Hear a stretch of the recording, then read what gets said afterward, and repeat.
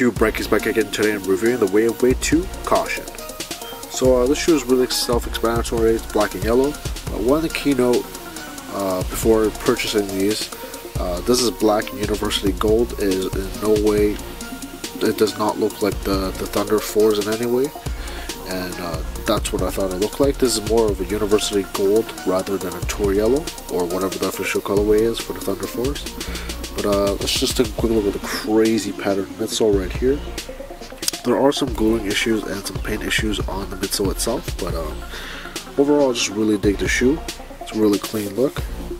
As usual, on the back tab you'll see the name of the shoe right there, pinstripe inner. Here's the video. Quick look at the bottom. Faux stingray on the back as usual. Yeah, that's pretty much it. Let me know what you guys think. I'm doing another outside review today. I always find it kind of weird because I'm kind of talking to myself in my own backyard.